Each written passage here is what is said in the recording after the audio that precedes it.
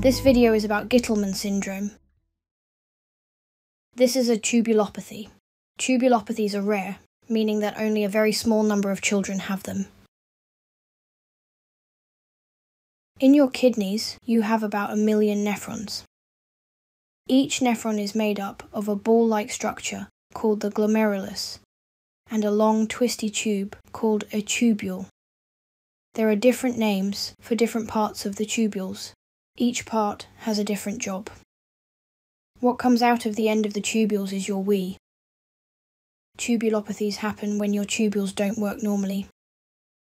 In Gitelman syndrome, it's the distal convoluted tubule that is affected, and this can change how the rest of your tubule works.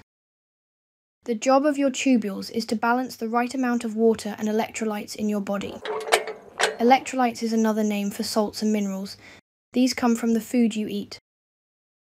Your tubules control what stays in your blood or what leaves through your wee. Having a tubulopathy can mean you lose electrolytes and water through your wee that you'd normally keep in your body, or keep too much of these when you don't need them. Both can make you poorly. In Gitelman syndrome, you lose magnesium, potassium and chloride in your wee.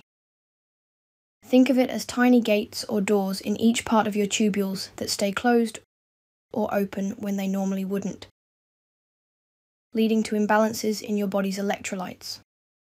You also lose more water in your wee.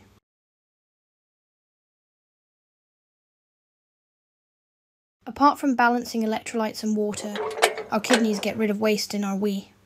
Electrolytes are important for helping control how much water is in your body, helping your muscles and heart to work properly, helping build strong bones and teeth, and helping your brain to work well. How you're affected depends on the type of tubulopathy you have, and the age it affects you. Even two people with the same tubulopathy can be affected very differently. Some children don't feel any different, and it may just be picked up on a wee or blood test. Others may notice feeling tired or weak, growing more slowly than other children their age, being very thirsty, needing to wee a lot, meaning they may get dehydrated, craving salty foods, or having muscle cramps. Most tubulopathies are caused by spelling mistakes in the genes your body uses to make your tubules. Think of your genes like instructions for how to make a person. If a spelling mistake in these genes causes parts of your tubule to not work as they should, you will always have this. Finding out the exact type of tubulopathy means you can get the right treatment for you. This is done by looking for the imbalances in your body's water and electrolytes. If the tubulopathy makes you poorly, you might need to come into the hospital to be looked after. Some children may have to stay in hospital while we measure how much you wee and drink. Other times, you only need to come for clinic visits whilst we work out what's the matter. You'll have your height, weight and blood pressure measured. Your doctor will ask you for a wee sample and do blood tests at the same time. Blood tests may include genetic tests. You might also need a scan of your kidneys to look for bright kidneys or kidney stones. Apart from looking at your growth, sometimes your doctor will look at how healthy your bones are with an X-ray.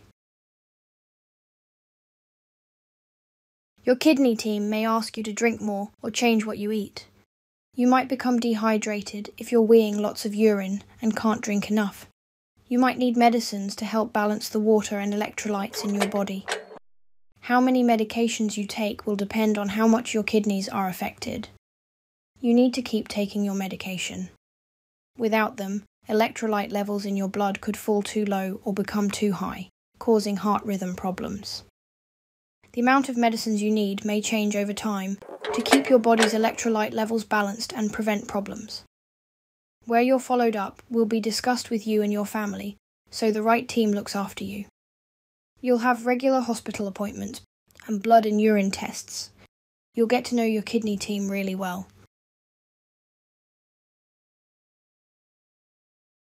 Taking good care of yourself will help keep your kidneys as healthy as possible.